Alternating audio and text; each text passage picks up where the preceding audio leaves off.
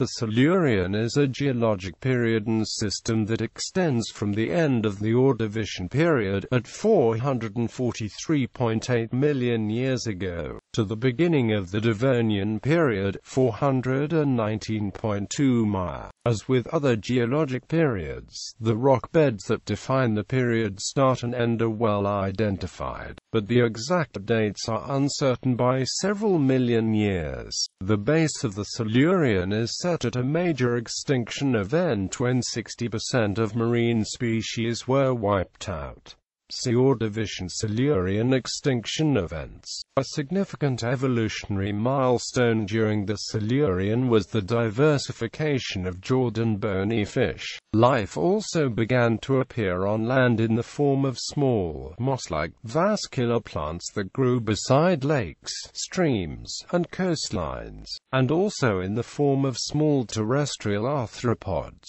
However, terrestrial life would not greatly diversify and affect the landscape until the Devonian. History of study. The Silurian system was first identified by British geologist Sir Roderick Impey Murchison, who was examining fossil-bearing sedimentary rock strata in South Wales in the early 1830s. He named the sequences for a Celtic tribe of Wales, the Silures, inspired by his friend Adam Sedgwick, who had named the period of his study the Cambrian, from the Latin name for Wales. This naming does not indicate any correlation between the occurrence of the Silurian rocks and the land inhabited by the Silures. Cf. Geology of Wales, Tribes of Wales. In 1835, the two men presented a joint paper under the title On the Silurian and Cambrian Systems, exhibiting the order in which the older sedimentary strata succeed each other in England and Wales,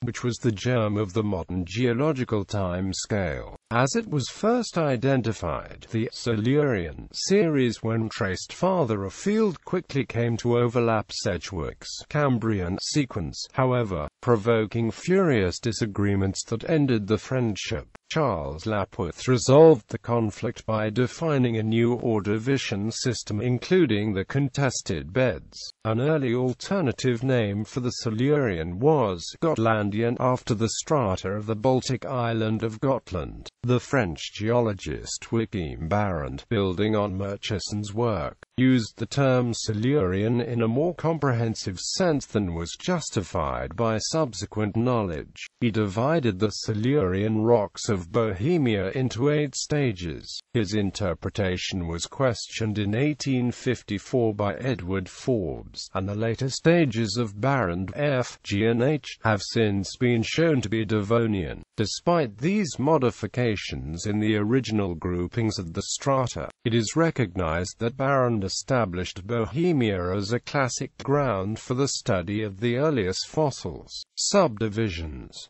Clandovary. The Clandovary epoch lasted from 443.8 plus or minus 1.5 to 433.4 plus or minus 2.8 Mya, and is subdivided into 3 stages. The Rudanian, lasting until 440.8 million years ago, the Aaronian, lasting to 438.5 million years ago, and the Telechian. The epoch is named for the town of Clandovary in Carmarthenshire, Wales. Wenlock. The Wenlock, which lasted from 433.4 plus or minus 1.5 to 427.4 plus or minus 2.8 Mya, is subdivided into the Shinewoodian and Homerian ages. It is named after Wenlock Edge in Shropshire, England.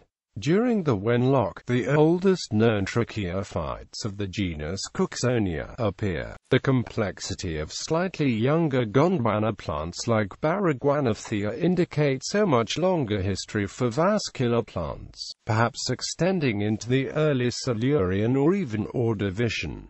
See evolutionary history of plants. The first terrestrial animals also appear in the Wenlock, represented by air-breathing millipedes from Scotland. Ludlow. The Ludlow, lasting from 427.4 plus or minus 1.5 to 423 plus or minus 2.8 Mya, comprises the Gorstian stage, lasting until 425.6 million years ago, and the Ludfordian stage. It is named for the town of Ludlow in Shropshire, England. Pridolli. The Pridolli, lasting from 423 plus or minus 1.5 to 419.2 plus or minus 2.8 Mya, is the final and shortest epoch of the Silurian. It is named after one locality at the Homolka Pridolli Nature Reserve near the Prague suburb Slivenek in the Czech Republic. Pridolli is the old name of a cadastral field area.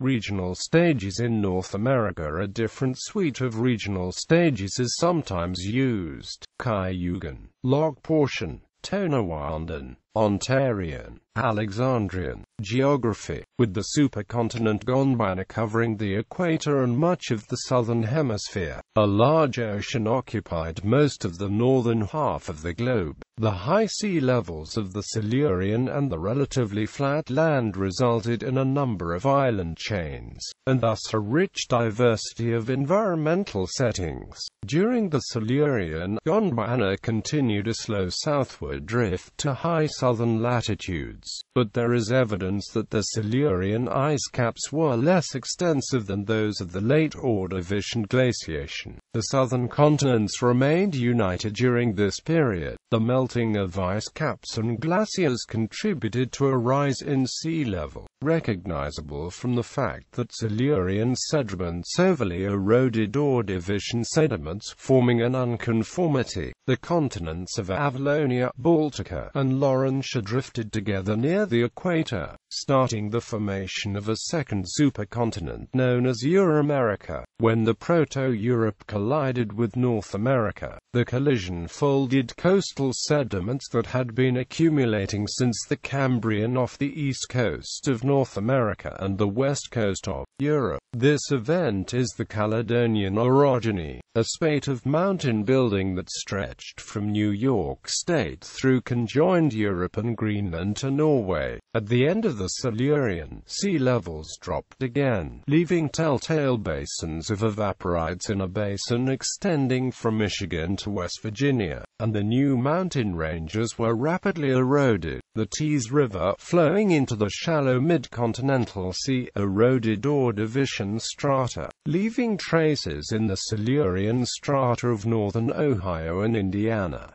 The vast ocean of Panthalassa covered most of the northern hemisphere. Other minor oceans include two phases of the Tethys, the Proto-Tethys and Paleotethys, the Rake Ocean, a seaway of the Ipertus Ocean, and the newly formed Ural Ocean. Climate and sea level. The Silurian period enjoyed relatively stable and warm temperatures, in contrast with the extreme glaciations of the Ordovician before it, and the extreme heat of the ensuing Devonian. Sea levels rose from the Herningen low throughout the first half of the Silurian. They subsequently fell throughout the rest of the period. Although smaller scale patterns are superimposed on this general trend, 15 high stands can be identified, and the highest Silurian sea level was probably around 140 meters higher than the lowest level reached. During this period, the Earth entered a long, warm greenhouse phase, and warm shallow seas covered much of the equatorial land masses. Early in the Silurian, glaciers retreated back into the South Pole until they almost disappeared in the middle of Silurian. The period witnessed a relative stabilization stabilization of the Earth's general climate, ending the previous pattern of erratic climatic fluctuations. Layers of broken shells provide strong evidence of a climate dominated by violent storms generated then as now by warm sea surfaces. Later in the Silurian, the climate cooled slightly, but in the Silurian-Devonian boundary, the climate became warmer. Perturbations. The climate and carbon cycle appears to be rather unsettled during the Silurian, which has a higher concentration of isotopic excursions than any other period. The Ordovician event, Mulder event and Lau event each represent isotopic excursions following a minor mass extinction and associated with rapid sea level change. In addition to the larger extinction at the end of the Silurian, each one leaves a similar signature in the geological record. Both geochemically and biologically, pelagic organisms were particularly hard hit, as were brachiopods, corals and trilobites, and extinctions rarely occur in a rapid series of fast bursts. Flora and fauna. The Silurian was the first period to see megafossils of extensive terrestrial biota, in the form of moss-like miniature forests along lakes and streams. However, the land fauna did not have a major impact on the Earth until it diversified in the Devonian. The first fossil records of vascular plants, that is, land plants with tissues that carry water and food, appeared in the second half of the Silurian period. The earliest known representatives of this group are Cooksonia and Baragwanathea. Most of the sediments containing Cooksonia are marine in nature.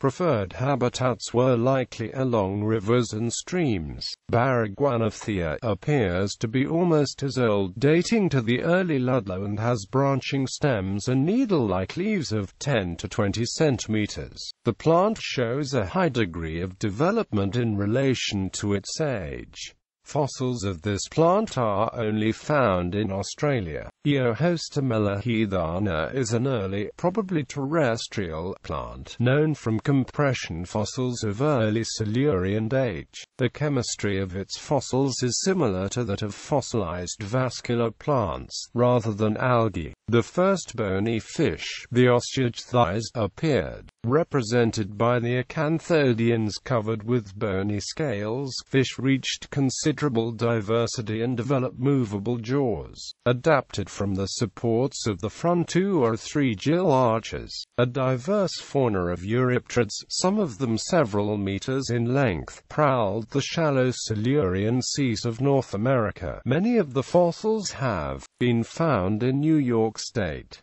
Leeches also made their appearance during the Silurian period. Brachiopods, bryozoa mollusks, heteroloids, tentaculolitoids, crinoids and trilobites were abundant and diverse. Endobiotic symbionts were common in the corals and stromatophoroids. Reef abundance was patchy. Sometimes fossils are frequent, but at other points are virtually absent from the rock record. The earliest known terrestrial animals appear during the mid-Silurian, including the millipede Pneumodismus. Some evidence also suggests the presence of predatory trigonotarbid arachnoids and myriapods in late Silurian facies. Predatory invertebrates would indicate that simple food webs were in place that included non-predatory prey animals. Extrapolating back from early Devonian biota, Andrew Jeremy al. in 1990 suggested a food web based on as yet undiscovered detritivores and grazes on microorganisms.